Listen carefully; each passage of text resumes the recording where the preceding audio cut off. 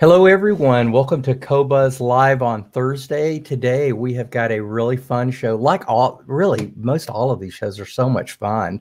At least they are for me. I hope they're a lot of fun for you too, and provide some information that you would have otherwise not otherwise gotten. So yeah, we've got a couple of the guys from KEF here today, and I'll introduce Johan and Ben in just a little while.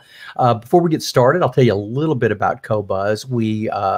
We're a high-res streaming service. We've got over 60 million tracks and add literally thousands and thousands every single week. And we've got our files up to 24,192. There's not any really heavy lifting involved in anything that has to unfold our files. They're recorded just like they do in the studio for some of these recordings, so these high resolution recordings, but the sound quality is unbelievable.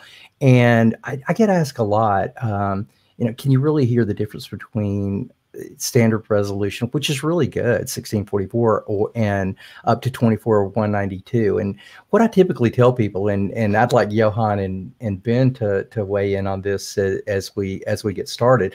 But what you'll find is that there's not just high resolution; it's just a bunch, like millions and millions of tiny details that any one of them by themselves, you probably wouldn't hear any difference, but you add all of these things together and you really do hear a really good difference with high resolution, provided it's mixed and mastered properly, which these days, if you've been listening to recordings over the last 4 or 5 years, I'm just going, they're the best recordings I've ever heard in my life. There are no recordings that have ever been made in history with the bandwidth and the extension on the bottom end and the top end that you can get from digital high res these days. It's really come a long way since the early 80s, mid 80s, late 80s, when everything was just when it was recorded digital. So many of the times it just sounded sterile. It's just not that way anymore.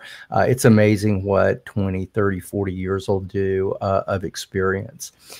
We've got several plans, and I'm really, really happy to announce that last November, we dropped our price to $14.99. So now you can get these 60 million cuts for only $15 per month. If you pay annually, you can get these at about $12.50 per month. So having 60 million cuts of at least 1644 and then up to 24,192 to an old music lover like myself, that is cause for me to have to pinch myself every single time I even open up Qobuz. We've also got a family plan. So if you've got family that you're listening to Qobuz and they're just listening to Spotify or some of the lesser services, get them all in on this thing for about $25 a month. You can get your whole family in. It's up to 6 members and get everybody to listen to high resolution audio. And then, of course, we've got our Sublime plan. This is a plan that one of our guests today takes huge advantage of for $250 a year, which roughly $21 per month. You can hop in on our Sublime plan, and what that's going to do is allow you to buy high resolution or really just anything digital off of Qobuz for about half of what it would cost ordinarily. And ordinarily, our prices are crazy anyway. I pulled this one up. We'll change. Let's change this one out next week. But this is a really cool one, Crime of the Century. You can buy that for $21. Just anybody off the street can go to Qobuz.com and hop into our download store, and that's a $21 purchase for a 24,192 recording, which is incredible. But if you're a Sublime member, that same recording will run you $10.49. So if you are the kind of person that likes to download for whatever reason, some people like to download because they just want to own it. Others like to download to support their artists. When you download anything from Qobuz, the artist gets a normal cut, just like they would in a record store. So it really is a great way to help support your artists. And the guy that's going to be on here, Johan from KEF, he is a huge download guy. And so we can talk just a little bit about that. They've also got a new playlist up on our manufacturers playlist that they're called Hi-Fi Partners under playlists. Take a look at these things. They're some of the best playlists that you can imagine, and the playlist section has become about the second busiest place on Qobuz. So we're really proud of what KEF has brought to the table on here. And with no further ado, I would like to introduce my friend, Johan Coorg. Hey, Johan, how are you doing, buddy? I'm good. I'm good. It's a cold, becoming winter evening here, but it's nice and toasty here in my office come man cave studio. You're in the what part of the UK are you in? Brighton on the south coast, right opposite France. That is cool. That is a beautiful area. I've actually been, but the only time I've ever been to the UK when it was warm was like the middle of June. It's like past that, I've never had a warm day in the UK. It's like it's usually, at least for me, you know, it's like I'm from Atlanta, Georgia. And it's such a totally opposite kind of a thing, but it's one of the most magical places in the world and one of my favorite places to go. And I can't believe the number of hi-fi outfits that, you know, that popped up from that area. Some of the best hi-fi outfits in the world, including KEF. So welcome. And I'm so glad that you could join us. Especially, I'm so glad that you could join us after our meeting in Bristol last year, right before the COVID thing hit, right? Oh my goodness, just about the last big show that took place. Yeah. I think it was my last major show where loads of manufacturers are, and boom, then COVID hit. Yeah. I actually came back from the Bristol show. I think I hung out like 2 days at home, and I had just been to Paris, I believe.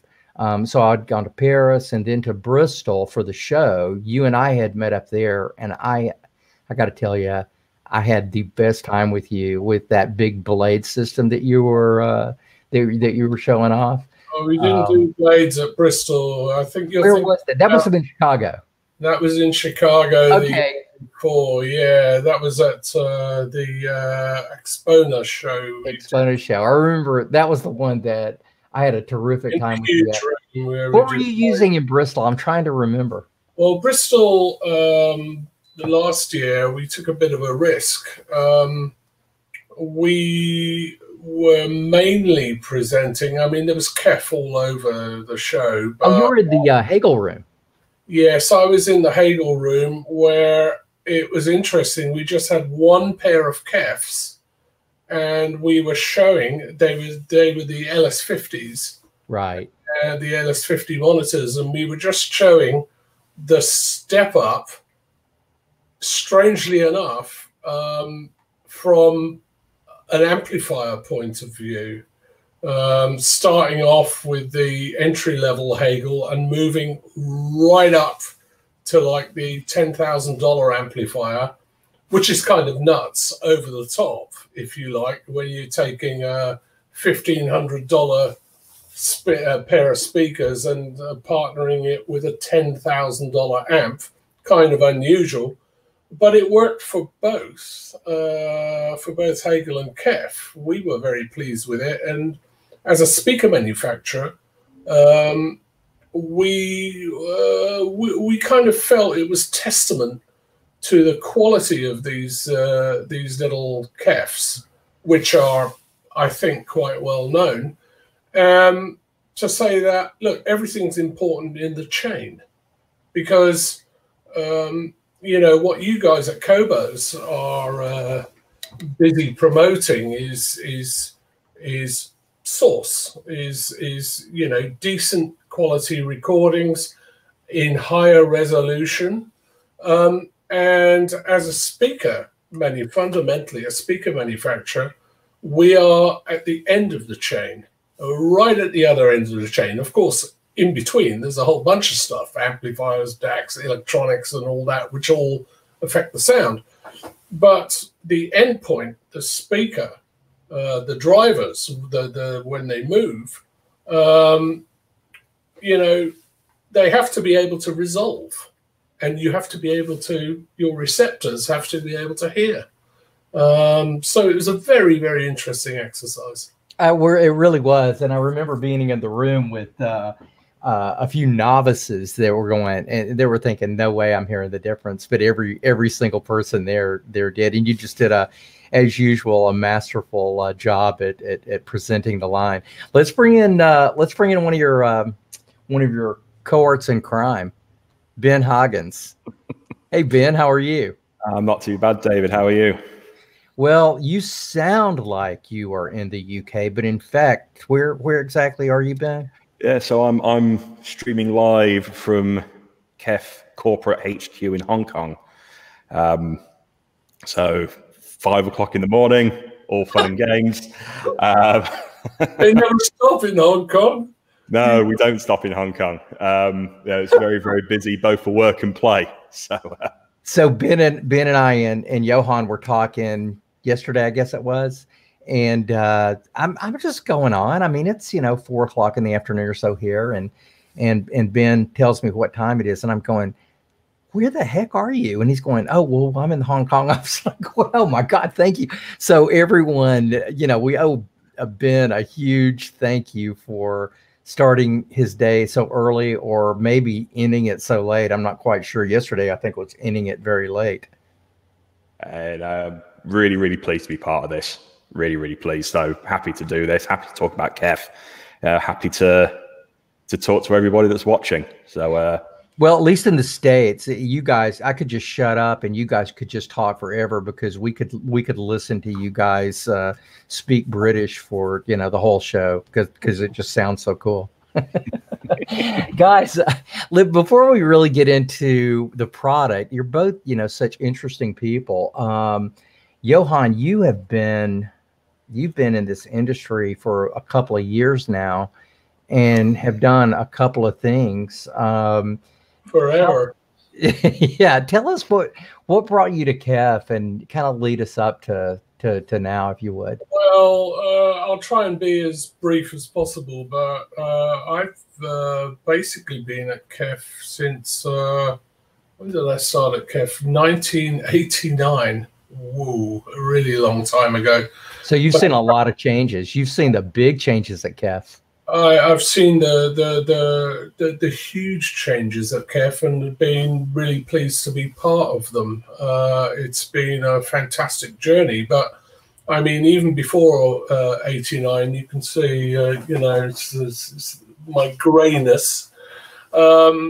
I've been in the industry since on the retail side since 1972, something. No, 75. Sorry, 75. I was in retail, and then prior to KEF, I'd worked for various manufacturers as a rep. Other manufacturers, some quite well-known ones in different fields, and I've done various roles for KEF globally. So it's kept a roof over my head, and it's been really enjoyable. In fact, the only other thing I've got to say, and I know a lot of people in the industry are passionate music lovers, but music really grabbed me from the age of about 6, and basically I bought my first LP when I was 11. Okay, what was it? Gotta know. It was 2 bargain basement from my local supermarket, where I had a Saturday job. Took the risk of trying to sell some LPs, which was unknown then. And they got a job lot of bargain stuff, and I bought Relics by Pink Floyd and Goodbye Cream. That's pretty mature for an 11-year-old. Well, no, that was sorry. They were my first. Beg your pardon, but they were my first purchases, which were when I was working in the supermarket as a Saturday job, underage, because I was only about 15. So right now, the coolest thing for me that Johan gets to do is he gets to be basically an ambassador and travel all around and show people how cool KEF can sound, along with Hagel. He's got a couple of things that he's doing this with, but he's the main guy for KEF when they go, okay, well, we've got to have somebody that really knows this stuff, that we've got this super important show or whatnot. They've got to be shown perfectly. Johan is the one that I've always seen presenting KEF, and he just does such a great job. But it's not like he just goes up there and plays speakers, and it's never stuff like Keith Don't Go. He's a huge music guy, which to me, those are the people that I like to go see more than anyone at the shows. Even if the gear is something that I'm super interested in, it's always the music that sets apart people at shows like that. You can always find the gearheads, and you can always find the music lovers. Well, it's mighty important. I've always been personally passionate about this because, sure, what attracts people? Okay, obviously gearheads who spend loads of money, but you've got to inspire people. And when you get a crowd of people in the room, oh my goodness, how can you predict what they are going to like? I've got my own tastes. I've been fortunate enough over the years to my travels have exposed me to a lot of different cultures and a lot of different music scenes, if you like. One of there are some real surprises and binding factors and similarities. Just one little example. I'm a massive acolyte of the and it's quite a special scene of the France, the French scene. It's there's some extraordinary French stuff. It has been for years. All sorts of styles.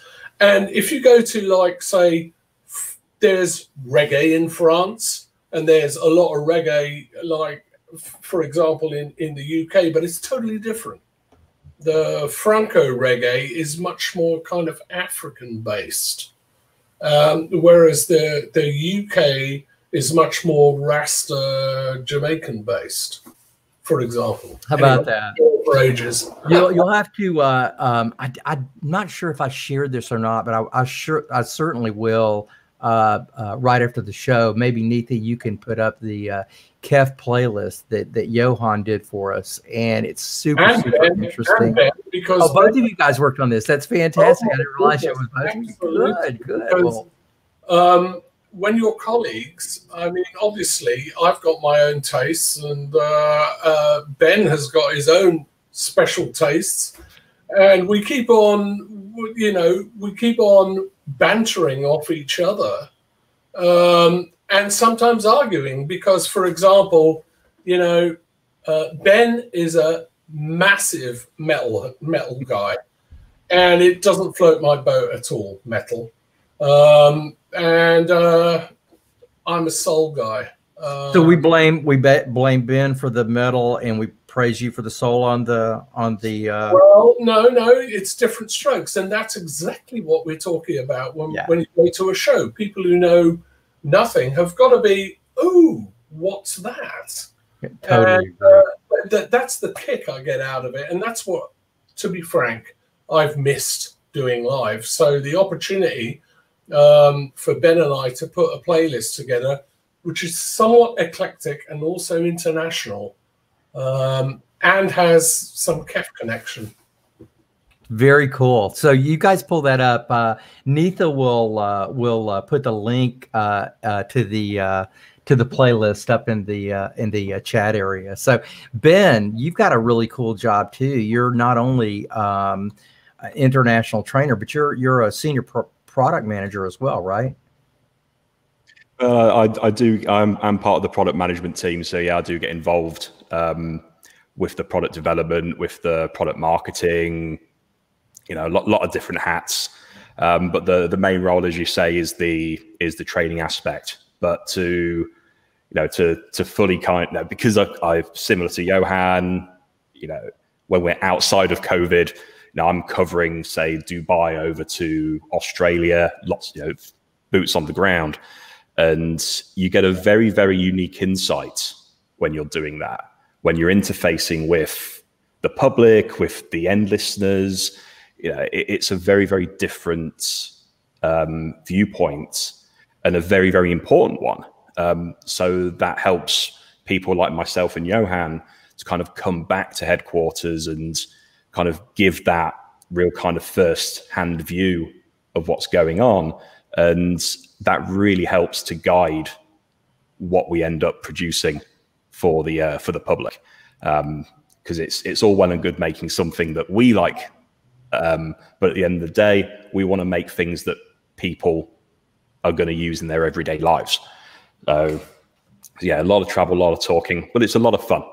A lot of fun. I love that philosophy though, because so many companies are so heavily engineer driven that they miss the point of what real people really want. So you guys have done an absolute excellent job of I think listening to what people want. And we're going to be talking a whole lot about the new wireless LS50 today. And as someone who actually uses product like this, you guys have nailed this. I cannot wait to actually get a set and take them for a spin. But it's like all the checkpoints are made.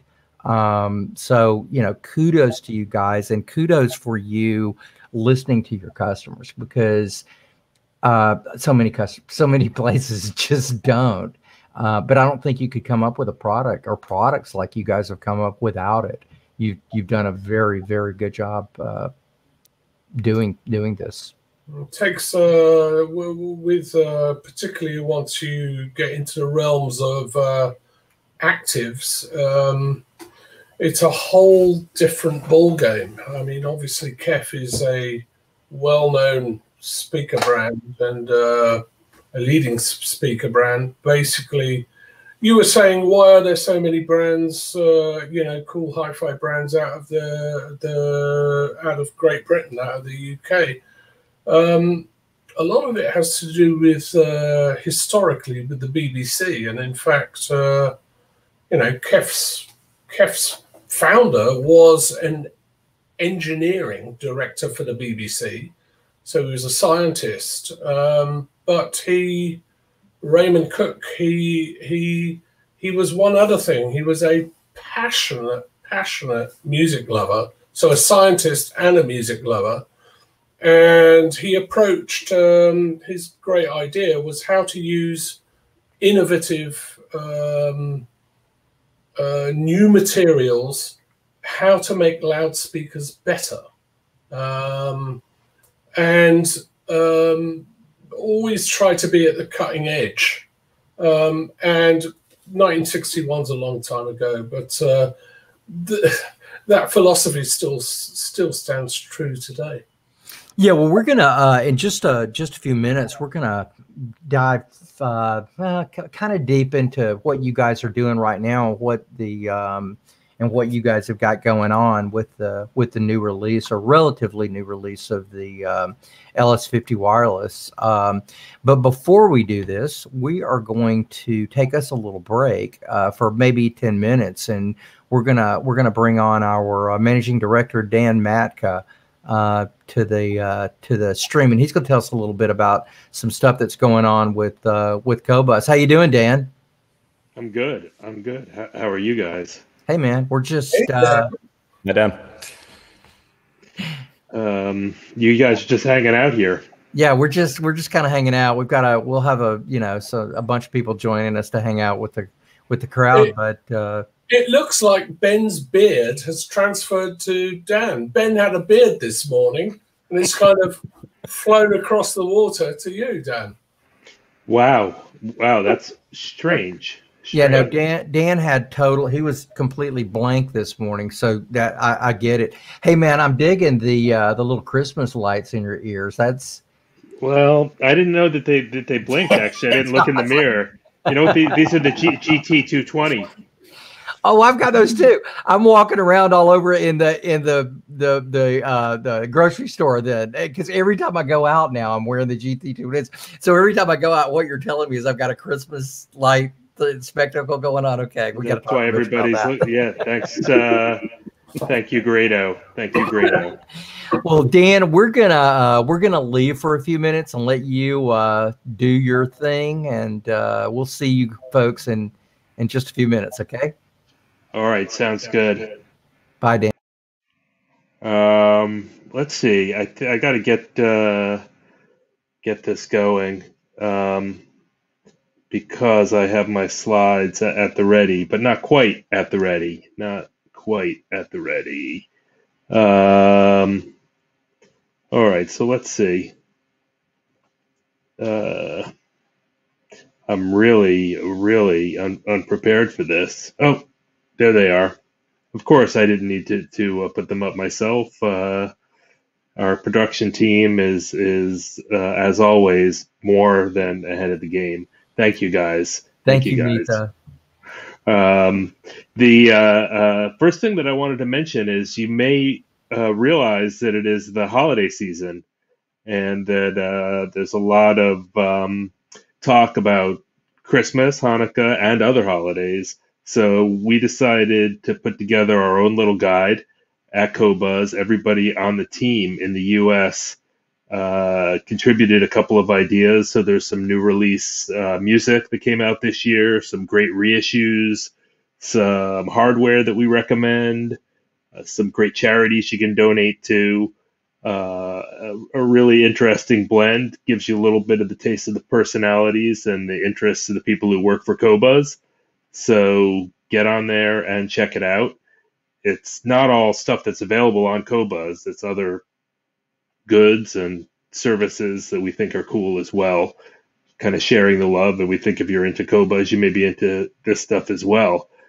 So the next thing that I was going to mention is a couple of new playlists. Again, I mentioned the holiday season. It is actually the first night of Hanukkah, if I'm not mistaken, because my mother is texting me about doing a Hanukkah candle lighting over FaceTime or Zoom in about 1 hour, because I'm in New York. So Hanukkah, we've got a great Hanukkah playlist, Hanukkah music from cool Jewish artists. It's up and available on Qobuz now, as well as a great playlist that compiles all of the editorial picks for the best jazz releases of this year. Great year for jazz. There's no question about it. That playlist will keep you entertained for many hours. So do check those out. The playlists are always available right on the main page of the Qobuz apps. Discover is how you get to it in the Qobuz apps. And any partner hardware, including the KEF speakers, these playlists will be right in your control app, along with all of the other Qobuz music, so check them out.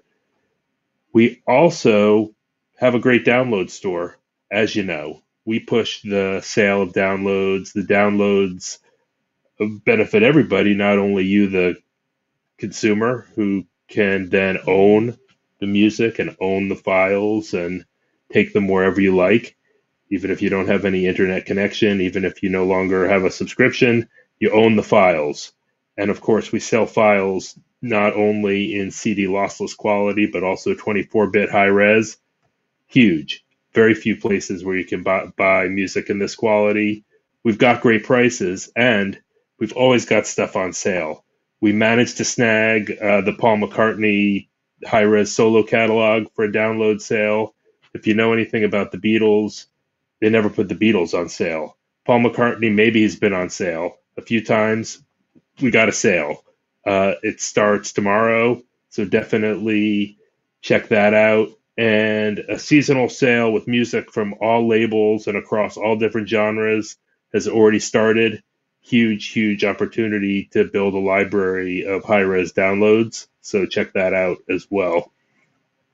In terms of some cool new music, there's tons of cool new music coming out every day, every week. Every Friday is new release day. I've been doing this a lot on this this presentation with the air quotes. New release Friday. Tomorrow it is. And I'm really excited that this new remaster of After the Gold Rush, one of my favorite Neil Young albums, is coming out 50th anniversary tomorrow.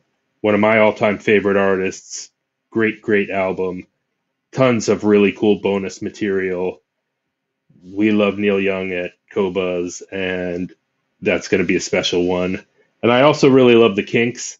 This is not high res, but it is a cool new reissue with tons and tons of bonus content, including Ray and Dave, the two brothers who led the Kinks, talking about the music around their kitchen table at the time that it was recorded.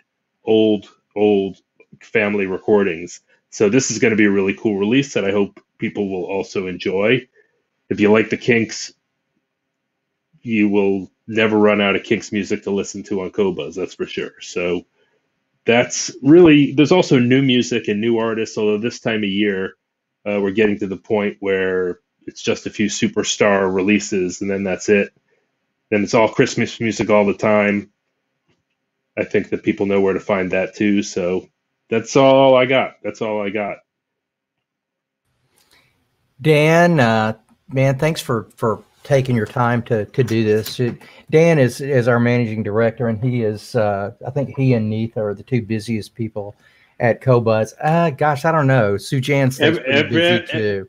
Everybody is busy. We're a small team, but it's definitely a lot of dedication, right? Everybody is working all the time. And I think, you know, maybe we'll take Christmas Day off, possibly New Year's Day, but only if everybody is well behaved. Yeah. Hey, man, it's happy Hanukkah, Dan. To you too. To you too. I'm glad we got this done so I can let my mom know I'll be available for the candle lighting. Hey, man, have a good time. I'm bringing back Ben and Johan, and we're gonna say goodbye to you. You go light some candles. Go shalom, shalom to all. Go get pyro Hanukkah on us. Happy Hanukkah, everybody! Thank you, and you know, enjoy the music. I know you will. Bye. So that's a huge. Johan and myself have talked about this quite a few times, but he's always calling me, going, Dave, I just bought the new, you know, blah blah blah. Dave, I just bought 75 albums from Qobuz. And I'm going, you're amazing. I thought I bought a lot of music off of Qobuz, but I think you might be our number one manufacturer that buys actually stuff for yourself. Well, absolutely. I've as you can see from my vinyl, thank God I never sold it, behind me here. Didn't you had something like 6,000 albums or something? Yeah, 5,500, 6,000 albums. I've also been an absolute crazy hoarder of digital music, which Dan and you touched on it. I like to own my music, not rent it. And it has to do, as you also mentioned, with the, you know, the practicalities of it. That is a 4 terabyte Thunderbolt drive. You remember when the iPod came out? It's like, oh, you can get 1,000 songs on this, and they were like, you know, at 192 or something. Yeah, I mean, I had, and in the you probably see behind me the white drawers behind me. I've still got to get round to it, and there's loads in the attic. I used to have so many CDs. I still have, but I found no no joy in opening a CD sleeve and putting it on. And some of the earlier CDs were, you know, what they were. And I made a huge mistake. It took me about 4 years to rip my whole CD collection, and drank a lot of bottles of wine late into the night. I should have gotten a student to do it. But, you know, having done that, and then, of course, streaming services, then I start buying the music. But and that's how I first came across Qobuz. It was great. Oh my God, I can download the file, and I found that the amount of music I buy, I more than save the subscription price. Yeah, that's one thing about Sublime. I mean, that is a crazy deal. Well, I'm also a bit, you know, I'm a bit sick. This is a 500 gigabyte iPhone. And I do the same thing. I download it, and you get the choice. I download my music in ALAC because, of course, if you download it in FLAC, you can't actually store it, or you have to have a FLAC player, and it becomes a bit clunky. Yeah, it's for all those long flights without internet. Yeah, I've got, actually, I just redid mine, and there's got to be 500 or 600 albums that I usually carry on there, but right now I've got like 20 or something. But I'm the same way. I buy a huge hard drive just so I never have any problem downloading. I never get that dreaded message that, oh, sorry, your storage is full. I don't play storage. Well, this is actually an absolute mirror of my server, which sits in the cupboard, which is a room nucleus, and it's an absolute mirror. And of course, so I've got the stuff on the room nucleus, or I can access Qobuz, or, you know, it's all sorts of possibilities. Oh yeah. Oh yeah. Well, you know, we probably need to go ahead and get into a little more of the reason that we're here. And I wanted to start this off with just a little bit of flagship stuff. Johan shared a system with us today that just absolutely looked amazing. But the main subject matter that we're going to be talking about today is going to be the new LS50 Wireless 2 speakers. But they had to kind of come from someplace, right? It was like they didn't just appear. They had to have a dad that has, you know, that gets incredible reviews. Neitha, go ahead and pull up the system that Johan was talking about, which oh my gosh, if you haven't seen them, folks, this is the Blade from KEF. Yeah, this is extraordinary. I mean, you will see there are actually 5 of them. So this is a photo from probably one of the most extraordinary mastering studios which I personally have ever experienced. I'm half Dutch, hence the name Johan. And this studio is in Utrecht in the Netherlands. And these guys are absolutely passionate about quality mastering. And they actually do all their main mastering in the studio. You see the console in the digital console there, on using 5 KEF blades. Why 5? Because they offer, and they've got a very cool little label. It is quite niche. It's kind of basically out there modern classical, but it really extraordinary. And they offer in all sorts of formats, from CD to 9624, 19224. They offer DSD. They offer 32-bit float. This is Maya Friedman, who is in fact the wife of the mastering engineer there, and she is Dutch classical musician, great cello player, and that track, one of those tracks, is featured on the KEF Qobuz playlist. I thought it'd be really interesting. It's really out there, and you can see, if you can see the screen there, all the formats that they offer, and they also are really serious, and they're really into Qobuz, and of course, it's available to stream on Qobuz, their catalog. It's out there. It's out there stuff, but it's really interesting. Very cool. Very cool. Maybe you can pull that down. That's that's a beautiful shot and a really cool story. And the speakers that we're just about to talk about actually come. They come straight from this. Related, you know, like you said, everything's got to have a daddy. I mean, you know, with KEF, we've been around since '61. We have the granddaddy.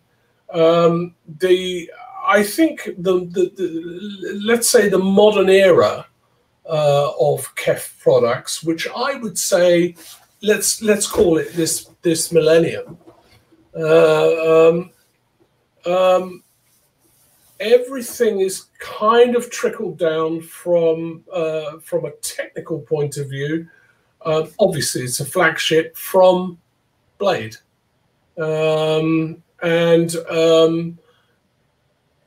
products are all about UniQ point source, which Blade has as well and takes even further. I don't want to go bore you, but it's a massive flagship. But just about all KEF products are UniQ point source. And the story of UniQ started, in fact, just about the year that I started with KEF. And it is honestly part of the reason why I joined KEF. I was fortunate enough to be invited for interview, and I couldn't believe my luck, because a couple of days before I'd read an article about this new technology in one of the hi-fi mags and thought, oh my goodness, that looks like a damn good idea. And at the time, I was a representative for another loudspeaker manufacturer. And I actually went from there to KEF. I think. Very cool. Yeah.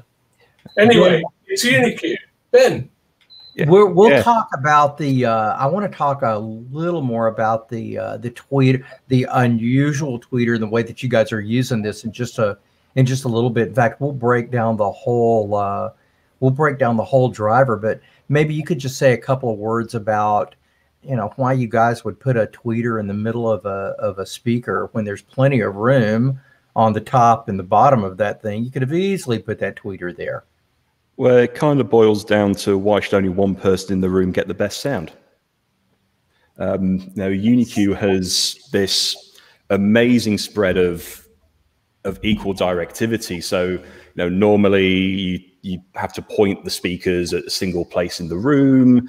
As you start to move off axis, you're no longer sharing the same experience as the person sitting next to you. And you get room interactions, which are always going to happen with speakers. But with having this amazing spread of sound, everybody is getting that same experience. The room becomes less of an issue. I'm not going to say it's a non-issue, but it's far less of an issue. And that spreads into home theater, into surround sound, into the architectural ranges. So it's speaker for people with lots of friends. It's probably the way to put it. The Blade has won a ton of awards as well before you ever even got going with this. Yeah, it's not only unique looking, but it's a very interesting, unique configuration, which it was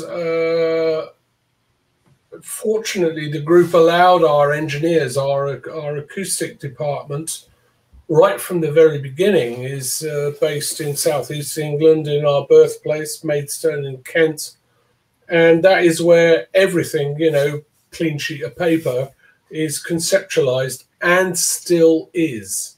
And we've got a bunch of absolutely incredible engineers, acoustic engineers, and they're also very disparate. I mean, we got English, we got Mexican, we got French, Italian, and in fact, our head of acoustics, Dr. Jack Ockley-Brown, I remember when he was doing a summer internship, and he was so good that he got taken on. And really? Now he's the boss. How about that? That's incredible. Yeah, and I hate him because he's really young. What were you going to say, Ben? No, so the thing with our R&D department as well is it's not just acousticians. You know, we've got research physicists on the team, we've got DSP expert, and it's a relatively small team, so they pretty much have a constant hand on being involved in every product. You know, so you know, we do Absolutely. You know, these amazing technologies into the top end, into the high end, and because they're the ones that have actually invented those technologies, they're in a much better position to refine them and adapt them so that we can bring a lot of that into, you know, further down the line. Because at the end of the day, everybody deserves to have great sound. So we want to bring it all down, get that consistency in voicing, and just kind of make the KEF experience as great as possible for anybody, whether you're buying Q series or you're buying Blade and Muon. It's an amazing team, and they do such great work. Absolutely. Well, I can attest how important it is to have an amazing team. The reason that we're here today is really to talk about these guys, which what a killer history this little speaker has had, right?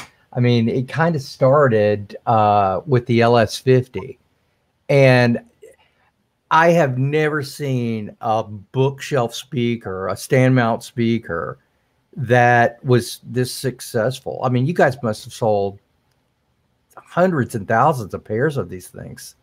I don't know. I actually, I'm not sure of the exact figure, but yeah. It doesn't matter, a whole boatload. The story of the heritage of this speaker, LS50, at the time, it was meant to be loudspeaker LS50 for our 50th anniversary, a 50th anniversary limited edition product, and we were going to limit it to I think it was about 1,500 pairs, and in homage to a kind of modern take on the famous BBC design, the LS35A, which was actually never intended as a hi-fi loudspeaker. It was meant to be a near-field speech monitor for outside broadcasts for the BBC. But it was adopted by audiophiles because they loved, audiophiles of the time loved the properties. But the BBC insisted that KEF had the methodology, and they insisted that all LS35As, KEF was not interested in making at first the LS35A loudspeaker because they were doing loads of other things, but the BBC insisted they all had KEF drivers and crossovers because of our quality control. And that's really interesting. Went on to become a legend. And for our 50th anniversary, we did have a lot of partners around the world saying, "Oh, please, please, please, can you make an anniversary edition of the LS35A?" And our engineers said, "Absolutely not. technologies come on, right? We want to, you know, good as the LS35A design is or was, it had some fundamental flaws which we believe we can create a product which overcomes these flaws and discrepancies and applies our most modern technology, not least UniQ. You know, they play louder, they go deeper. So that was born. We brought them out, and I'll never forget launching the LS50. What year was it, Ben? That would have been 2011, 2012. Yeah, I think around 2011. Anyway, the Munich high-end show. And, you know, where, you know, we get a load of our trade partners. Hey, what do you think of this? And they all went. They all went. And we're just like, oh, what are we going to do now? Well, we better make it unlimited. I mean, I have to say, I was a KEF retailer back in the UK when LS50 launched, and yeah, I do have to say I made a lot of sales commission with LS50. What was your retailer, Ben? So I was working for a now unfortunately disappeared retailer called Superfi. So yeah, we did KEF, and when LS50 came out, it was. I mean, the R series came out at the same time as well, or thereabouts, and yeah, the LS50 just absolutely flew. And it did everywhere. Over here too. I mean, this wasn't just a UK thing, right? I mean, at some point you've got the hometown advantage. You have no hometown advantage in the States, and it's like you could not walk into a decent retailer and not see this speaker proudly on display. I gave it my biggest go through with a company down here in Atlanta called Hi-Fi Buys. Huge, very high-end dealer. And Alan Jones and myself sat down for an afternoon, and we were just like having such a great time with this thing. And then, I don't know, a couple hours later, we added in a subwoofer, and then the whole thing started all over again. But yeah, just an absolutely amazing product. And it really led to something that I think is like one of the more relevant products these days. And it's the new guy you've got, the LS50 Wireless 2, that had to come from something again. And you guys had it come from the beautiful LS50. And the cool thing I like about the LS50 Wireless is you guys basically made it so that anyone that listens to anything can hook these speakers up and not really need anything other than the speakers, which is, to me, super cool. You guys made it so that it would play. You want to just tell us what the process that you guys went through to put all of this stuff in there? Just basically, it just doesn't come instantly. I mean, there was a decision at KEF to certainly from an engineering point of view to say powered or even better active loudspeakers would be a really interesting way to go. I mean, we know how to make boxes, we know how to make drivers and all that, but we had to take on a whole bunch of new disciplines, like Ben mentioned, you know, DSP. And we're also at KEF, we've always been passionate about being, I think, what our American colleagues call a tier 1 manufacturer. We're not a garagista who sort of buys stuff in. Everything is manufactured in-house. And this includes the amplifiers, which are inside the active LS50 Wireless. We'll talk about those in just a sec. But just as far as usability, we make our own amplifiers, and the advantage is because we make the drivers and the amplifiers, it's bespoke, it's tuned and optimized.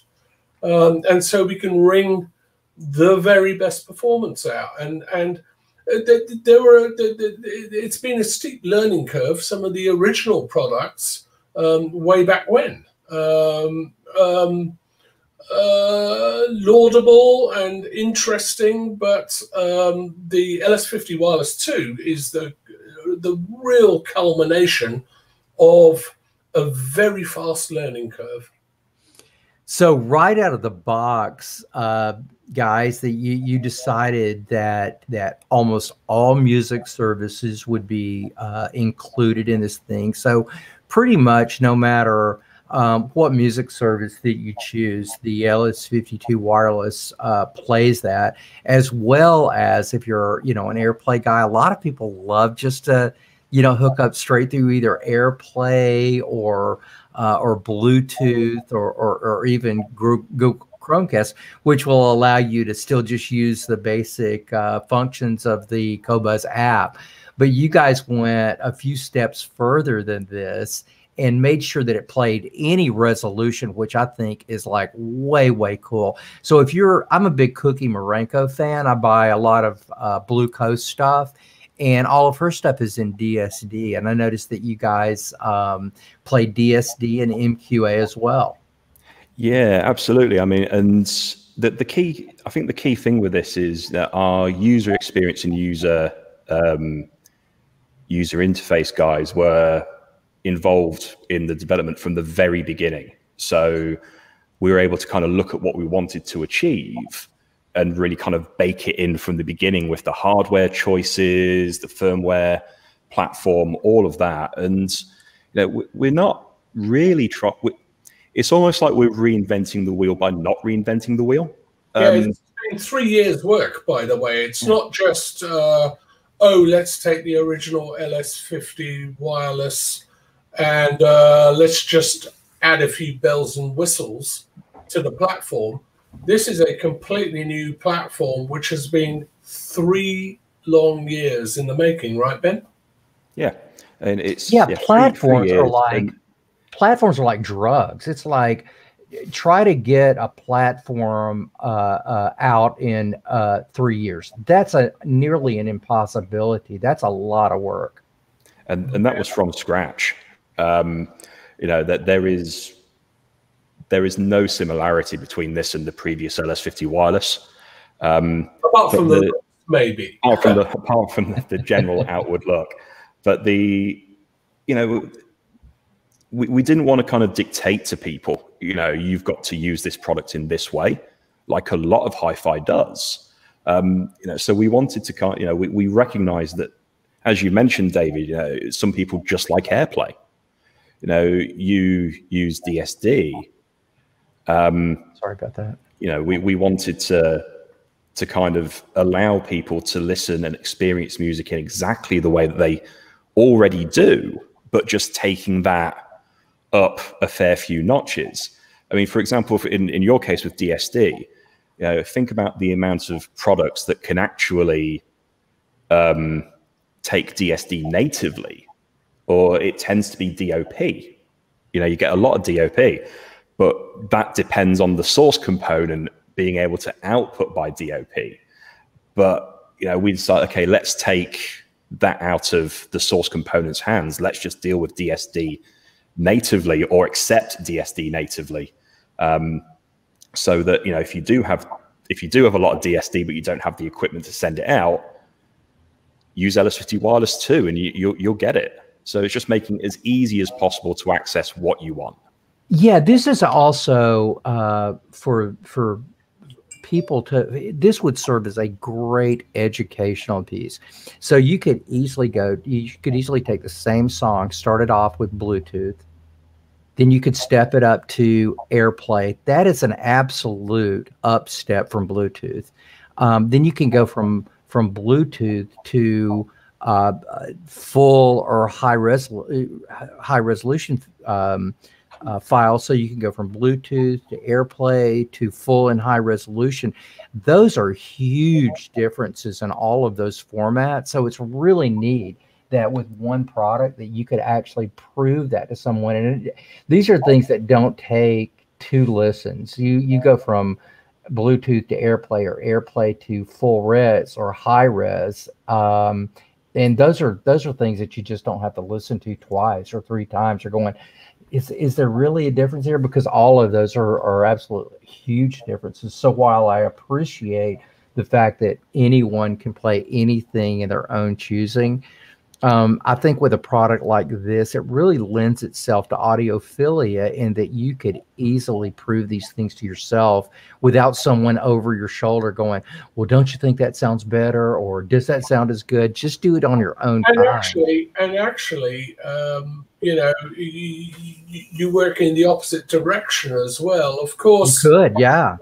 There are a whole, you know, a whole bunch of people who are into this. I mean, at a typical sort of highly specialist high-end show, I remember appearing with our our original LS50 Wireless and audiophiles with hugely expensive systems would walk in and go, huh, powered, active, and immediately walk out again without even listening. Okay, yeah, I'm glad you brought that up. And the attitude has really changed. I noticed certainly in the last year, the self-same guys go, oh, that might be something really good. They've got their $100,000 Okie Kokie 2000 system, and fine, that's fantastic, good for them. But this is, and these guys were sort of saying, oh my goodness, you know, that could be really good in my den or in blah, blah, blah. And by the same respects, I think Ben touched on this. We wanted it to be simple. I'm going to exaggerate a bit. So simple that, you know, your grandma can set them up in 10 minutes, right? That's about the long and the short of it. Yeah, we're not going to mention that your grandma's a nuclear physicist, but hey, no, let's not put any, we don't have to qualify that. Let's just leave it like that, because it really did sound very good, Johan. It's yeah. But let's get back into the LS50 Wireless too, because you guys have got another feature on here which I think is just absolutely so cool, and that these LS50s don't have to be tethered together, which is a huge problem for a lot of people, right? Absolutely. I mean, we're living in smaller and smaller places, you know.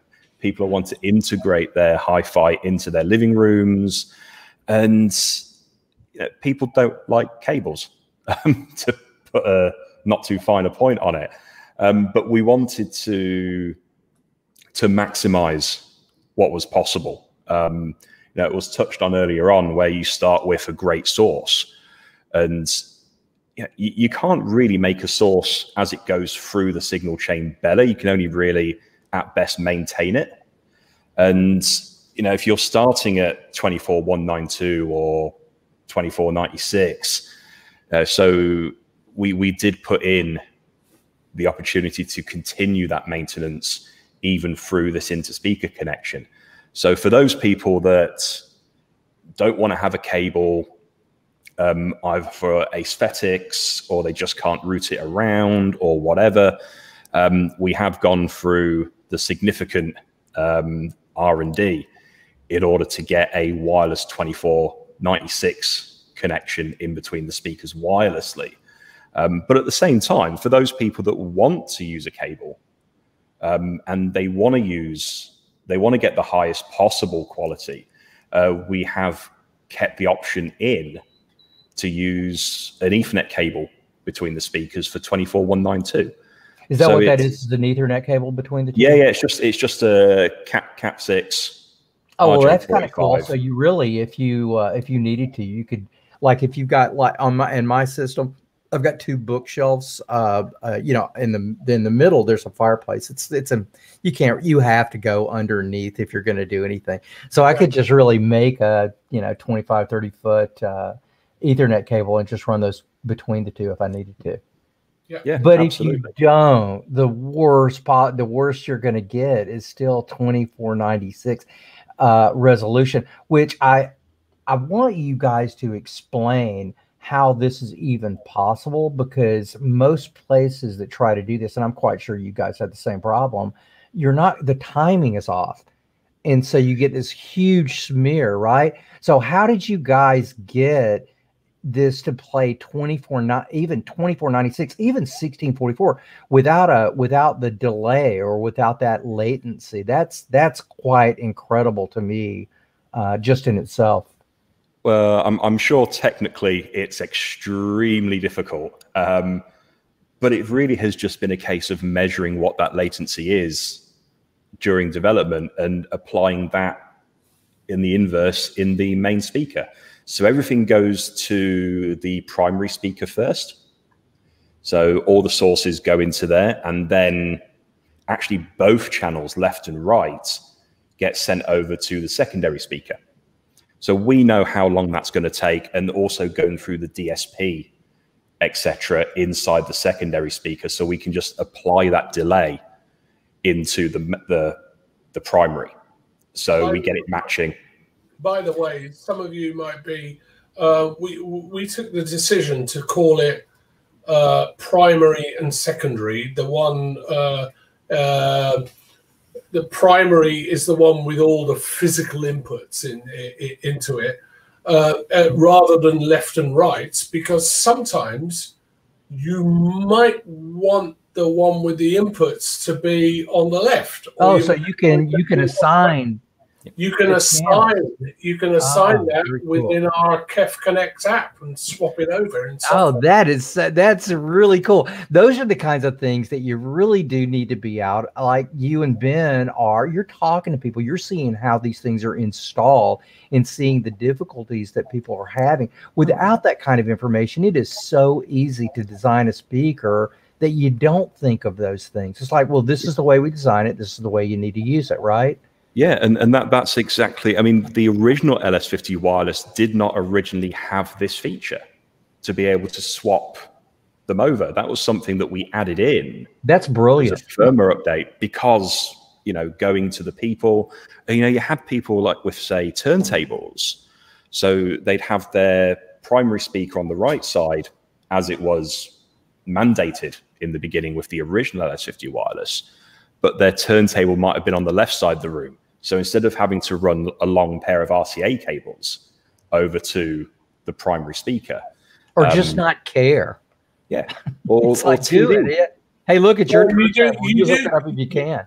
Yeah, but you do care about it if, particularly if you're a classical music lover. It's one of the banes of my life, listening to violins coming from the right. Yeah. I mean, you definitely want your channels to be on the right side, and you guys have made provisions to do that. That's fantastic, and really customer centric, if you ask me. Yeah. Well, that's really cool. This really kind of I think we're to the point right now that we can bring up the difference between powered speakers and actively powered speakers, because they are totally different. They're the only thing that's the same basically is you've got all your stuff into the speaker. You don't need to have outside of components. But can you guys talk a little bit about powered versus, and then you could even give it powered versus active. Okay. Powered versus active. Passive, I'm going to let you guys have a discussion on this. Passive, powered, active. Okay. So a passive speaker is, a box with drivers and a crossover inside, which is fed from an outboard amp, right? A powered speaker simply says, honey, I shrunk the amp. And usually we'll put the amp in mini form into one of the loudspeakers, and then the speakers, there will be a speaker wire from one to the other, from left to right, and basically the amp, the signal goes into the amp, and then the amp, afterwards comes a crossover, which splits the frequencies between the drive units. Yeah, I mean, it's basically a powered system is basically almost a passive system, except you just don't have the choice of what your amplification is. Yeah, and it's really typically they're also connected with a long speaker cable from one amp to another, which causes other issues. Now, so active is a totally different ball game, because okay, you've got to supply a signal, and the crossover comes before the amplification stage. So the signal feeds digital crossover, which feeds to each. The crossover feeds bespoke amplifiers. By bespoke amplifiers, you need to have an amplifier for each of the drive units in a two-way design, the tweeter and the bass mid. So if you like here on the LS50 that we're just talking about, so the high frequency tweeter, or the tweeter in the middle, the high frequency unit has got 100 watts. Each unit, each speaker has got 100 watts to it, right? And then each of the low frequency drivers on this particular one are using a 280 watts. So you're dealing with 380 watts per channel on a system like this. But the amplification is literally right behind the drivers. Yeah. So in total, we're talking about 4, 2 + 2, 4 amplifiers, 2 amplifiers built into each loudspeaker. Right, and let's talk about the efficiency of this. Like the bottom end amplifier is not asked to play, upper mid range or tweeter. The only thing that amplifier is being commanded to do is exactly what that driver wants it to do in its own frequency. The same with the top end amplifier. 100 watts just pushing high frequencies is multiple times above that if you were dealing with a regular amplifier. It's all about headroom. Right, headroom, tons and tons of headroom. So, I love the way that you guys are doing this. So basically, the big difference is the active speaker is going to be crossed over, not with analog parts, but it's going to be crossed over from the signal, right? Absolutely. So these analog parts, these chokes and capacitors and resistors and things, they're not sucking up the power of the amplifier before it gets to the driver, which makes the whole thing so much more efficient. And you can do a lot more with it. Yeah. Let's talk about another industry that does it this way, which would be the pro industry. Exactly. You never see pro guys trying to run a bass signal through anything other than the bass cabinets. They mold that, they time it, they equalize it to that very area that the transducer is going to be in. The same with the mid-range and high frequencies, which is basically what you guys are doing now, which is one of the reasons that I love a speaker like this, because it's so controllable from your level. We've actually gone a little bit off the deep end as well with this crossover.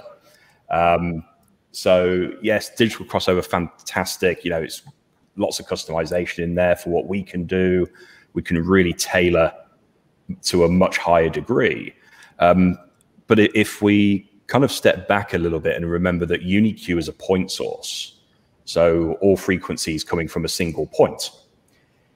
When you go for a crossover, whether that is digital or analog, you're always going to get a degree of phase shift. So we've actually gone and measured, so known signal going through our crossover, through our DSP, measuring what comes out in terms of timing, and then baking that difference back into the crossover. So not only do we have all the frequencies coming from a single point, they're getting to that single point absolutely in time. So so the imaging just snaps into place, sound staging just opens up, you get less smearing. But we do have the option for people improves. But we've even got the option in the app to turn that off.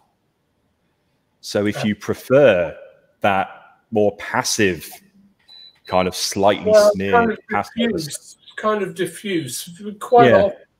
For example, again, I've got to mention, say, it's just a generalization, but an example would be people who go to a lot of, say, big live classical performances where it's all diffuse, and there are some who think that this absolute snap is it's a bit off-putting, but we even give the option to say, hey, you don't like it, switch it off. That's fantastic. I love that. We're gonna go back to these guys a little bit, because what I would really like you guys to talk about now is, we talked about they're super easy to hook up. We've talked about, you know, all of the different streaming services that you guys get on that, and we're super happy that we were able to supply the API for Qobuz. I'm really happy to be on this and this product, because it's the first one. But you guys have also you guys have done some really innovative things as far as hookup goes as well, which I guess, you know, being able to switch the left and right speaker just for this, as you were talking about before, which I never even considered. I'd never even thought about. I figured, okay, well, the one with the power is going to be the left, and you just put it there. But that is so cool, the way that you guys can switch that off. But you've got all really kinds important of. for this first thing. What's that? It's really important for this first input. Yeah, kinda. You've got an HDMI input. That's really cool. So you can do well, you guys can talk about it. When I was working with HDMI, it was nearly impossible. Through the inputs, Ben? Yeah, sure. So, I mean, HDMI, so we've got EARC and CEC on there. So in the app, you can tell the speaker that you use it for TV. So when you turn on the TV, it will turn on the speaker, set it to the TV input selection, and then you can use the TV remote to continue changing your volume. So that's great quality of life aspect there. Then moving on to, so the original LS50 Wireless, we had optical TOS-Link. Yes.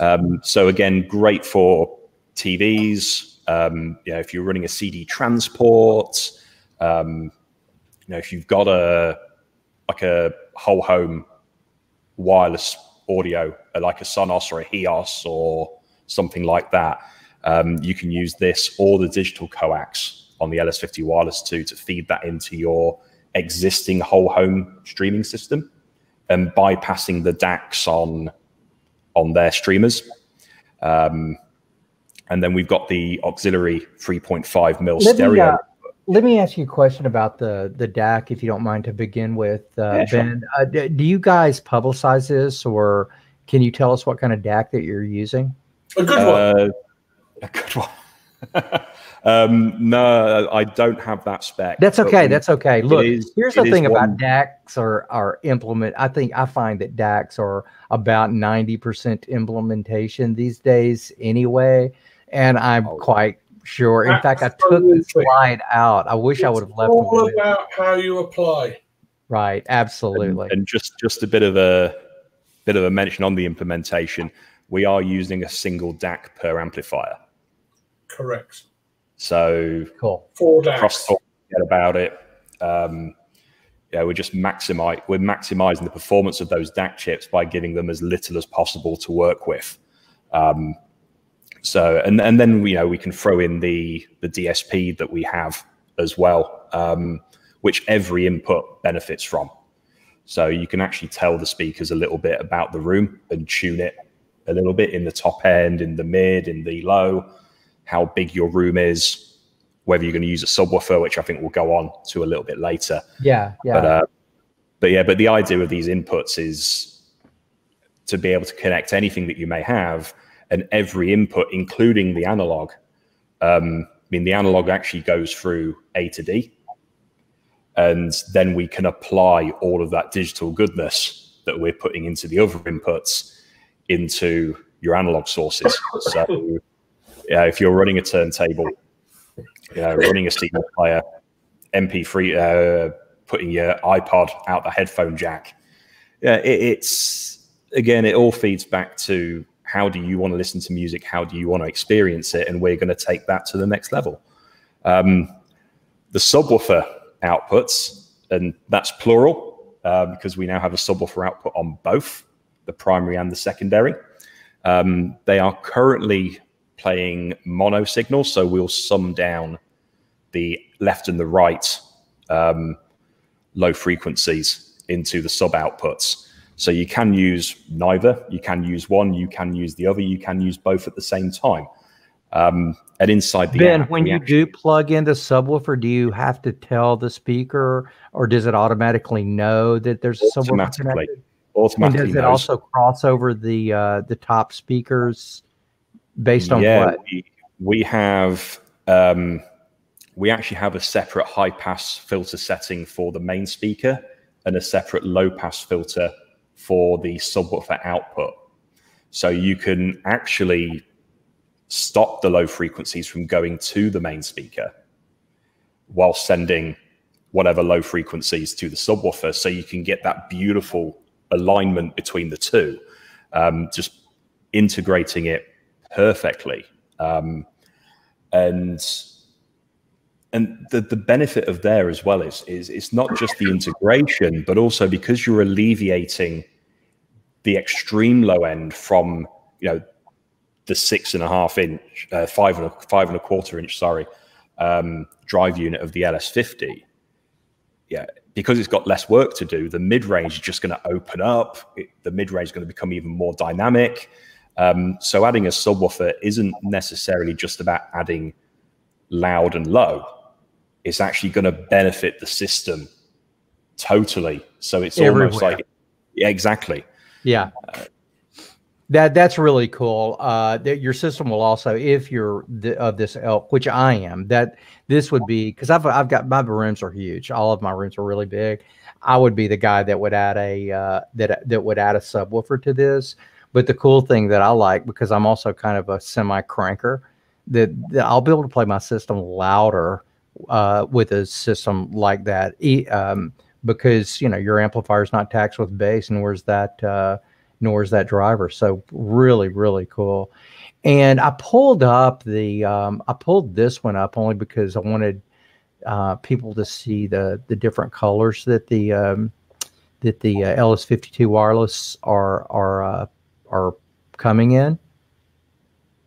Do you guys know how much? I should have asked this before. Do you know how much they're selling for in the US right now? US. 2.5. 2.5. Hey, Neetha, do me a favor and just Google that at like Crutchfield or something and see what these guys are selling for. But about $2.5K, really, really good deal. But just know that this is what you're paying for. You're paying for an active powered loudspeaker now, as opposed to just a powered loudspeaker, which there's just so much more going on in a speaker like this. And I would even go as far to say as this is very much of an audiophile speaker. Yeah, I think one of my favorite review lines was, "This could be your first, or this could be your last system," which I loved. It's, and you touched on it earlier, where you've got people coming in on Bluetooth and learning about hi-fi and great sound and what different sorts. And we were right. 2.5. 2.99. So you get $1 change. And not that will buy you much anymore, but yeah, we also recognize that speakers are, they become part of your home. They become part of your decor. They become and we do put a lot of thought into the design and the finishes, because we don't want anybody to kind of, you know, you buy your new speakers, you go to your friends, and the first thing that you don't want to say is, don't worry, they sound better than they look. Because then you absolutely, how often have we heard that? Yeah, and you're automatically on the back foot. You know, we wanted people to be proud of owning KEF, and you know, these finishes, they're just beautiful looking. In the flesh, they are phenomenal. And in fact, we actually do the finishing in-house. You know, even the gloss finish on the crimson red, all done in-house at the factory. It's just amazing going through that place and watching our stuff being made. That's the big surprise, by the way, just as a by-the-by. I mean, we've done red speakers before and always been, hey, it's an eye popper, right? It's going to go in front of a shop window and it's an eye popper, but now we're not going to sell many. Oh my goodness. I believe it's gorgeous. I personally, that's my favorite. I can't believe how many people have bought them, and I think we're oversold by quite a bit on these. So there's a bit of a waiting list, I believe. But it's also amazing how many people are asking for the Meta in the crimson red. Not going to happen. Yeah, you know, it's been really popular. So.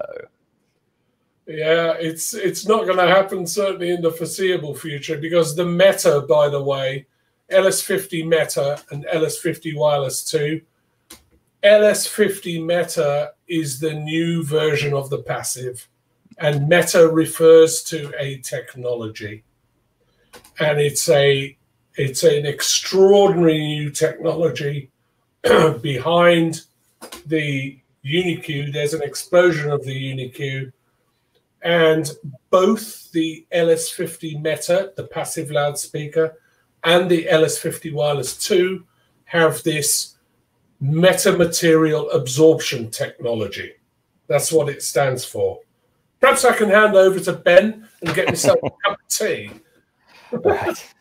So I mean, as I say, UniQ, just to kind of roll back a little bit. So we've placed the tweeter at the exact acoustic center of the mid-range. And what that allows us to do is have that huge widespread of sound, because we use the mid-range driver as a waveguide.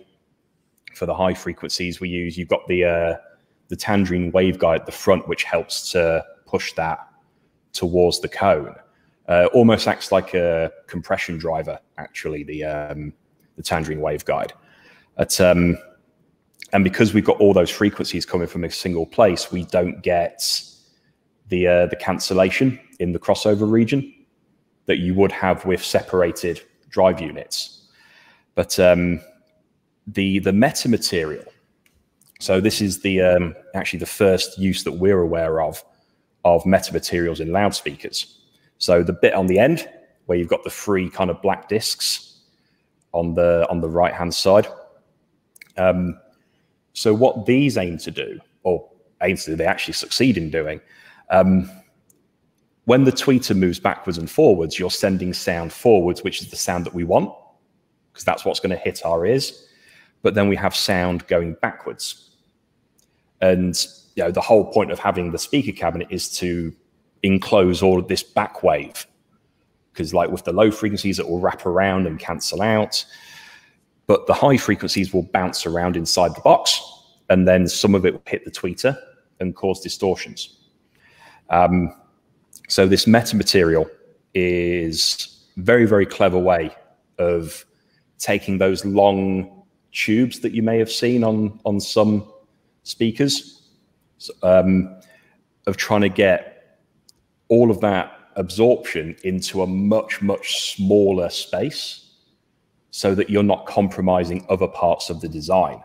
And in multiple channels. Yeah. So it's actually essentially 30 Helmholtz resonators. And we're absorbing 99% of that back wave from the tweeter from 620 hertz upwards. And when the first time I listened to this, it's actually in the room that I can see the door of right now, in our kind of cinema room in the office. So I had the previous LS50 and the LS50 Meta, and the track I used was a track that Johan introduced, actually, called "Gas Station Rose" by Sean Rowe. And on the original LS50, you know, his voice, he's got this beautiful baritone voice. It was sounding nice and thick. It was, this is good, this is great. The Meta showed me why it sounded so thick. So what was actually happening was, it was quite obvious listening to the Meta that he was recording this, certainly the vocals, in a very reverberant room. So you've got a lot of reverb, a lot of echo, and on the original LS50, and will be the case with every tweeter design not using Meta. A lot of that reverb was starting to smear into the foundation of his vocal performance. And the Meta, because we're absorbing all that backwave, that tweeter is just able to resolve all of that reverb in time, in its own, and it was much more of a window into the performance than I had heard before on the LS50. And the LS50 is still an amazing speaker. Well, we had to be intentionally very careful, because with the LS50, the original LS50 mini monitor, it was a home run for us. The fundamental, apart from the looks, the fundamental characteristic, we didn't want to spoil it, but we wanted to improve on it. And everybody's got a different way of listening. My wow moment when I first listened to the LS50 Meta, and in fact the LS50 Wireless 2, which has this Meta technology, was that I'm a big guy for sound staging and imaging, and we all listen for different things. And to me, it was just like, oh my goodness, this almost sounds like a panel loudspeaker. There's no box. It's just extraordinary, and that's what pleases me. We all, that's the way the blade hits me every single time I listen to it, because I'm a big panel guy too. One thing I do not like listening to are two boxes. If those two boxes don't have the ability to disappear, and we don't really have time for the physics behind this, but if you're listening to music and it sounds like it's coming out of two boxes, something is wrong. It could even be your setup, but if the speakers are set up properly and it still sounds like two boxes, then something's just wrong. It's just wrong. It should sound like a whole soundstage. And that's one thing that KEF has been known forever. I used to sell the old 104.2s and the 107s with the what was that little bot, the Cube? Yeah. With the Cube. Now Which was a very sophisticated equalizer. It was fantastic. Equalizers were bang out of fashion. It was. It made the mid-range. Equalizer, oh my God. That's why everybody talked about the Cube. Oh, it adds so much more bass, or it makes bass better, or something. And I'm going, yeah, it does, but listen to what it does for the mid-range. It was unbelievable what it did with the mid-range when you stop taxing that upper mid bass the way it was. But really cool stuff. But it's always been. I've still got a Cube in one of my cupboards there. I'll bet you could sell that for a lot of money. People want those things. It's not going to go. It was. Yeah. But that's when that was my first initiation into KEF. We picked up those and we were going, oh my God, we just love them. And these guys have come so far since then. And I just love the way that even though the 104 and the 107 and that series were the top of their game. You guys didn't stop, and you continued to go further and further past that. Who takes a perfectly fine product and says, "Yeah, we're just not going to do it that way anymore"? That's what we were going. Oh no, it's perfect. And then the Unikey came out. We were going, man, these guys are just, on top of it. Nobody likes change, right? Wet babies. That's it. Everybody else, nobody likes change. But you guys just did a great job of that. And I can't tell you how much I appreciate you both, taking the time to be on the show. I knew we were not going to be able to get finished with this in an hour. I knew it. It's like an hour and a half. It's almost time to start work. Well, it's almost time for you to have a pint, I think. I'm pretty sure that's what you guys are doing. And and I don't know what you do over there in Hong Kong, Ben, but it's probably time for that too. What did I leave out? What did we what did we leave out that we should at least bring up? Anything? Ooh. The 52 now is out. I think it came out in September, correct? Yeah. September, October, November. So we've got the 50 is out and available now. Anything that you guys are planning on doing that we should know about, that you can talk about? That's the thing. I get told about stuff at the last minute because I blab.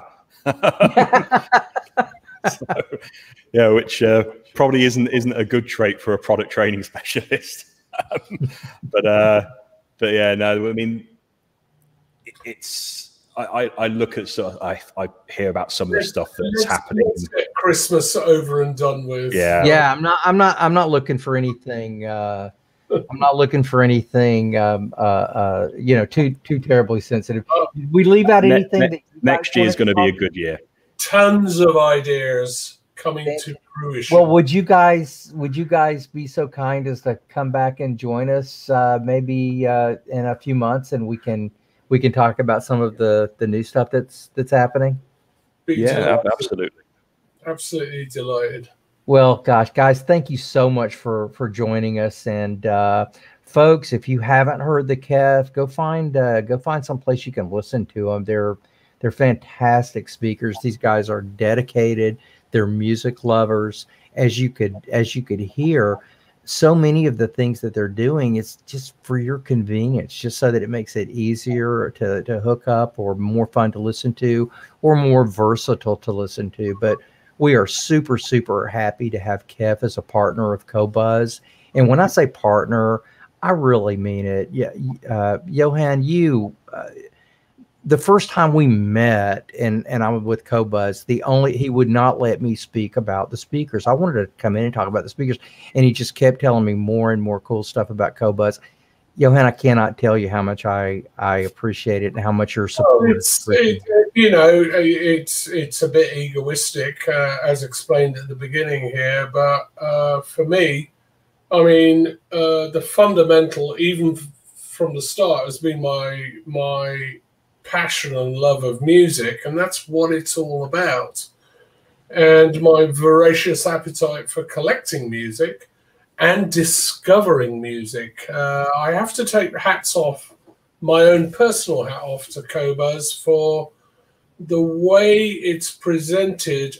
Actually makes me discover stuff, just personally, more than other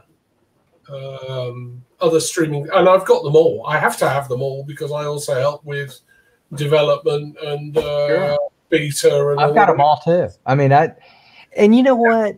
I've got them all, and I actually use them. I'll start with Qobuz. If we don't have it, I'll go all the way down to Spotify. I don't care. Sometimes I just want to hear the music, right? Absolutely. Yeah. So thank you guys so much for joining us. We'll have you back next year when some more cool stuff is happening. And let's see, next week, I'm trying to think of who we've got on our schedule next week. I believe it's let me just find out. It's Orlick. Yeah. So we're having Richard Bates. Richard's going to be with us, and so is Alex Brinkman. They're both incredible guys, and they're another company that's super, super innovative. I love their product. Dan actually has the G2. I want to get the G2 too at some point. So we've got some really, really good live streams coming up. I hope you guys decide to come back and join us. And I guess we're going to go ahead and end it here. Johan, Ben, thank you so much. And thanks for having us. We'll be talking to you guys very soon. Cheers. Thank you very much. Thank you very much, everyone.